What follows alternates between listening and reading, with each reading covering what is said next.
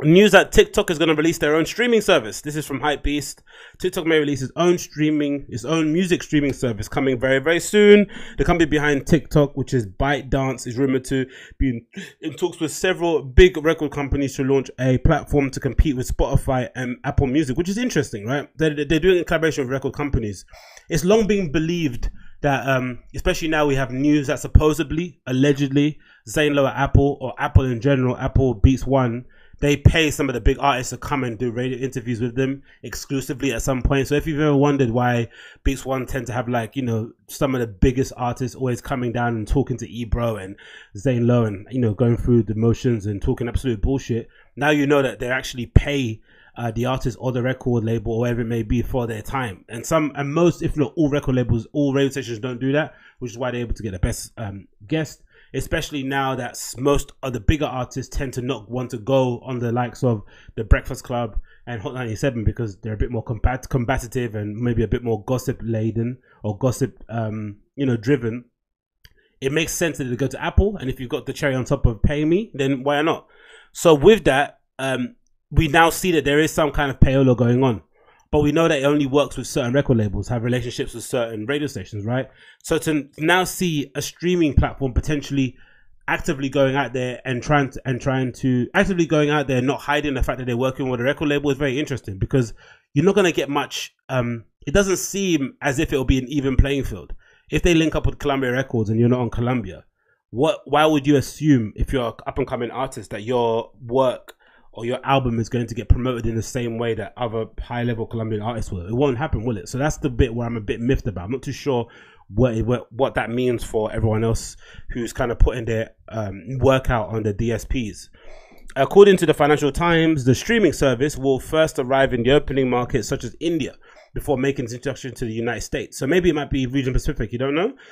It went on to report music executives are keen to make money from the free-to-use app TikTok, whose users utilize as lip syncing, dancing, and music in their videos. So again, I'm interested to see how it's going to work, because we know TikTok has got, I think that it's been downloaded over 1 billion times. They've got a really active user base.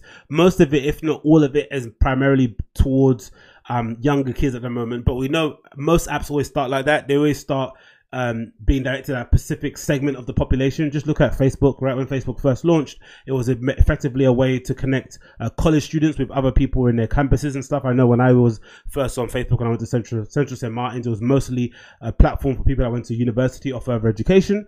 And then after that, and after the fact when it kind of blew up, it was a way to kind of connect everybody all around the world. So don't be surprised if we see TikTok age up along the way, right? So when people start, when Instagram's reach starts to decrease, or people start to get bored of the platform, because even when I don't use Instagram too often, whenever I pop in and out of it, I always see that a lot of my friends or people that I know tend to not post too much on their actual feed. No one posts that often, so people are not posting a lot of stories. People are not posting a lot on their Instagram feed, but they're posting a lot of Instagram stories, so they're using it effectively like a Snapchat platform. So maybe when that kind of phases out, maybe people might tend to go to TikTok for a little bit of silly stuff. Maybe TikTok might be the way that people do their what was that thing called when people have an Instagram account that's like underground, that's like no one knows about, they can post up silly stuff. I forgot the name of it, but maybe they might do that on TikTok, sorry.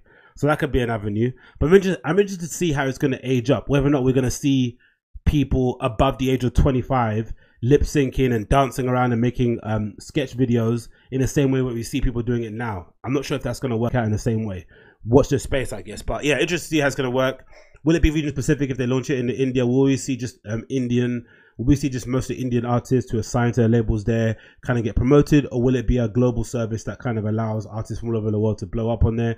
I do know that is it Jay Sean? That Jay Sean record blew up on TikTok, right? The Jay Sean remix of Ride or something like that. I remember reading that sometime ago. Some DJ, I think from Eastern Europe or some guy, he's like, what, not that well known. He made a random edit of a Jay Sean track, put it up on SoundCloud. They didn't really get that many hits, and then suddenly, I don't know, it got found by some kid, and they started making a challenge with it. It was part of the little sketches they do on TikTok, and then suddenly it blew up. And now this guy who made this random edit from Jay Sean's track has now blown up, and he's got bookings all over the place and all that stuff. I think he might have got signed as well. And I think Jay Sean too, and he's flipping, as a great dude that he is, he decided not to kind of, try and rinse the guy out of any money like Sting did with with Juice WRLD and Lucid Dreams. He just kind of like, yeah, like let him enjoy his moment. And I had my fun with that tune. I got what I can out of it. If he wants to have fun, let him have fun. So that was quite cool to see. So maybe we might see something like that happen. A lot of older tracks come popping up again. It would be quite cool if Nelly Hot in Here like suddenly blew up again. And you know what I mean? Just weird tracks come back out again and kids connect with him. It's just cool to see, really. So let's see where this kind of leads to. I'm not sure how they're going to do it, where they're going to do it, how it's going to launch, but the streaming service is getting competitive, man. From even just the movie stuff with Disney Plus and compete with Netflix, Hulu, Amazon, and all this stuff, and Apple as well. And now we've got the music wars are going on. There's news now that Amazon have effectively made their music streaming service free to effectively attract new customers. So let's see what happens there. It's all kicking off, man. It's all kicking off.